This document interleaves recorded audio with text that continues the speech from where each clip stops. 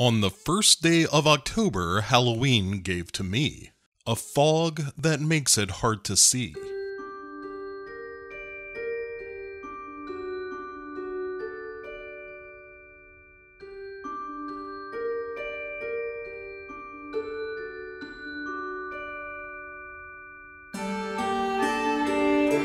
Well, hey there, and welcome to Legion Podcast's 31 Days of Halloween. That's right, it is October 1st. We are going to be doing one of these every ding-dong day from now until October 31st. And that begs the question, what are we doing? So, I love Halloween, always have. I assume you do too if you're listening to this. If you are not a Halloween enthusiast, then I don't know what to tell you. You're missing out on what is good in life, as Conan might say. I wanted to do something a little special this year and share my list of movies that I'm watching, but also do it as a little bit of a little treat, right? Like every morning you wake up and there's a little Halloween present under the spooky tree. And that present is me talking about the movies that I love, and I hope you do. And if you don't, I'm going to give you a reason why I think you might want to include it somewhere in your list this year. Except, of course, for the 31st, which is booked. And I gotta tell you, it is not what you might suspect. I have my whole list. It is not Trick or Treat. It is not the original Halloween. It is, in fact, another film.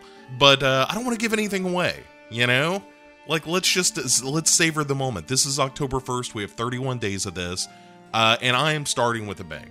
My first film that I have viewed for the 31 days of October is none other than John Carpenter's The Fog. Why did I start with that movie?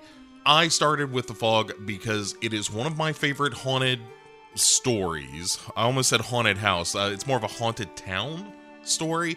And you'll notice as we go through these, there are some themes to the movies that I watch. And this launches us on a bit of a haunted house and haunted object kind of streak.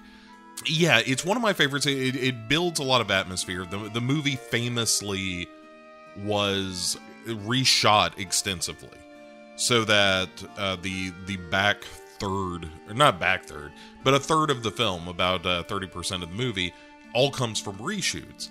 And I think this is one of the, I don't know if it's necessarily one of the few times, but one of those times where that benefits the production greatly. I mean, I don't know precisely what shots were added. I know they said they wanted to make it gorier, so I assume some things like, Adrienne Barbeau hitting the zombie pirate in the face and seeing some worms and things like that. I would imagine that is the kind of thing that got added, but I don't know, and I kind of don't care. I like the fact that the movie is kind of magical to me.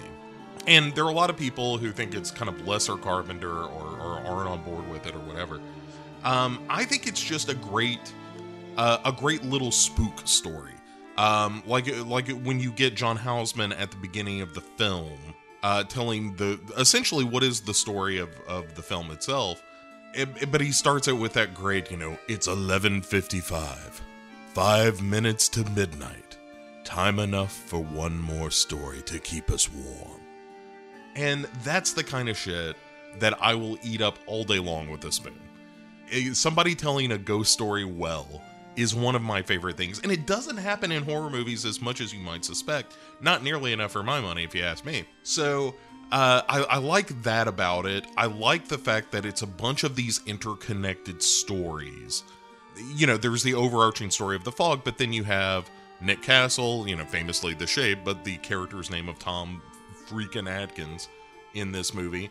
And his relationship with Jamie Lee Curtis, and he is trying to find his buddy who got lost at sea on a boat, and that ties into the whole story of Janet Leigh's character, who is planning the big Antonio Bay celebration, and her husband was one of the guys missing on the boat, but she's concerned with, this 100th anniversary of the town coming off without a hitch. There is an extremely underrated, for my money, Nancy Loomis as her assistant, and I love their relationship. I like the fact that Nancy Loomis is kind of the sassy, assistant who doesn't take a lot of Janet Leigh's shit, but also seems to care about her, and vice versa. So I like their relationship, and it's also just, of course there's Adrienne Barbeau, and her son that she is raising, and she runs the lighthouse where John Carpenter's band, the Coupe de Villes, are the only thing on the menu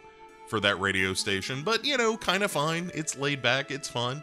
So, yeah, there are all those little stories that weave together, and they all build to this big finale where the fog sweeps into town, and the ghosts chase everybody up to the old church that Hal Holbrook runs, and he is a great drunken Irish priest in this movie.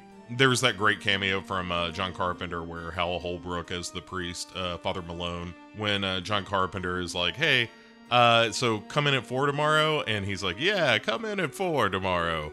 And John Carpenter says, hey, can I get paid? And Hal Holbrook says, you know what? Why don't you come in at 6? Make it 6 instead of 4 tomorrow. And John Carpenter's just like, all right, Father, it takes off. Thank God my boss isn't like that. Like, hey, how about I get paid? You know, how about you come in at 10 instead of 8 tomorrow? Not how the world works, but it's a great little moment in the movie. Hal Holbrook has, again, what I think is an underrated jump scare when he comes out of fucking nowhere in the church to scare Janet Leigh. I think that's a great scare. Is it a stone cold classic in the sense that you're going to walk away from this movie feeling wowed? Probably not. That's not, even as much as I love The Fog, and I do love The Fog, that is not what I walk away from The Fog with. What I walk away from The Fog with is the sense that I've been told a really good, creepy ghost story. And that's what I kind of love about it. It is a completely self-contained film. There is no, even though there's a little bit of a watch the skies kind of ending on this thing, reminiscent of the, you know, films of the 50s, the saucer panic films and things like that, of, you know, to all the ships at sea, watch the fog, that kind of thing. And I like that stuff, but it's more of a sense of being told a story well, at the end of the film. I'm not charged other than to feel very satisfied after watching The Fog, but it's such a great introduction to the Halloween season for me, because the reason I want to start off with The Fog is that it's everything I kind of love about John Carpenter and the genre. It's like, you know, it's the great music and the Dean Cundey shots and the anamorphic visuals of the film. I mean, it's gorgeous to look at. It sounds great. I was watching the Shout Factory Blu-ray of The Fog. It looks better than it ever has, certainly, and it always looked good. And, you know, some of the effect shots where they, you know, matte in The Fog and stuff like that don't hold up as well in, you know, Blu-ray quality. But I kind of don't care. All the Fog stuff works really well for me in the movie. And again, lends to this overarching feeling of it just being kind of a creepy little movie. And at the end of it, I just want to watch more horror movies.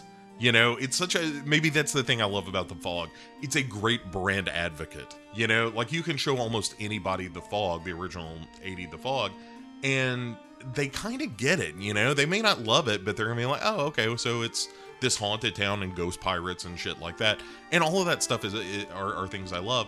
And while we're on the subject of ghost ships, why the fuck are there not more good ghost ship movies?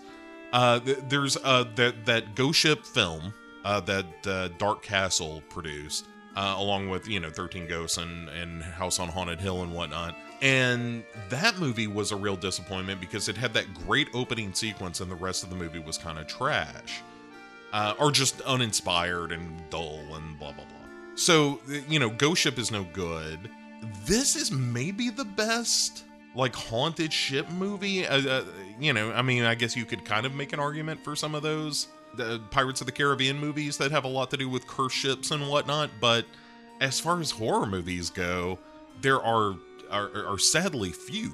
And I love the idea of a good haunting on the seas, you know? And there just aren't a ton. And to be honest, not a ton of great just haunting movies. I'm not talking about those like Paranormal Activity ripoffs and stuff like that where people are just wandering around a haunted house and like, oh, the cabinets are open. Holy shit. Let's make 7 of these and put them on Amazon Prime. No, I'm talking about like a good ghost story. you know, like this, like a Poltergeist, like, oh geez, the 50s had the best of them, I think, like The Uninvited and The Turning and things like that.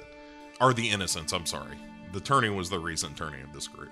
And we're about to get another Haunting of Bly Manor. It is right around the corner for this Halloween season on Netflix. So, yeah, I look forward to more haunted stuff in the future on this very special run of shows. But also in general, I wish that there were more intricately plotted ghost stories as opposed to the house is haunted, let's set up a video camera. You know, the stuff where it's like, well, why is it haunted? How do we stop the haunting? Why is the haunting dangerous to us? What does the haunting want? You know, that's the kind of stuff that I really like in The Fog, is like, these folks got fucking crawdadded by a bunch of jerks who didn't want a leper colony nearby, and so you got to give them back a cross of gold, and all that makes sense to me, and I wish more movies did that kind of thing with hauntings. Where it's more of a setup and payoff. Maybe We Are Still Here, which was not a movie I liked a lot on first viewing, but maybe I should go back and watch it at some point. Anyway, that's a discussion for another time. What isn't a discussion for another time is you should watch The Fog. I think it's a terrific movie. It's a great start for me personally on this 31 Days of Halloween. But hey, I know this is the first one, and it's just me yapping. That may change. We might have some other folks in here, but also I want to hear from you guys. I want to know what your Halloween traditions are. Like right now, I'm still, as I record this, it isn't, fair warning, a little peek behind the curtain.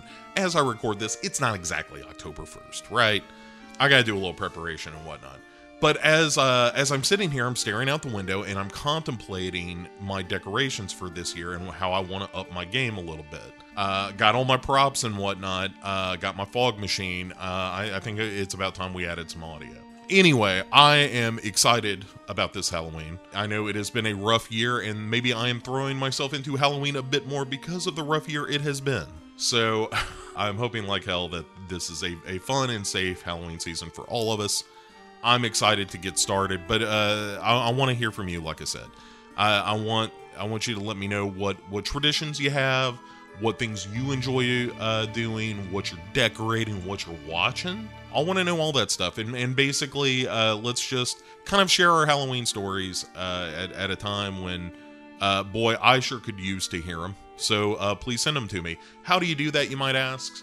Well, I want you to go to your emails, and I want you to send me an email at bo@legionpodcasts.com. In the subject line, just throw in Halloween as the subject line, and shoot that email over to me. Let me know what you're watching. Let me know what you're thinking. Let me know what you're excited about this Halloween. Let me know what you're curious about. Let me know if you have thoughts about The Fog. And then I'm going to be back tomorrow, everyone, to talk about my number 2 movie. What is it? I'm not going to tell you. That's the kind of jerk I am. I'm going to make you come back and on day 2 of the 31 Days of Halloween and discuss the movie with me. So I look forward to hearing from you folks. I'm very, very excited to be embarking on this 31 Days of Halloween with you. I hope you get a chance to watch The Fog sometime this month. I think it'll do you right. Until then, stay spooky, everybody, and I will talk to you tomorrow.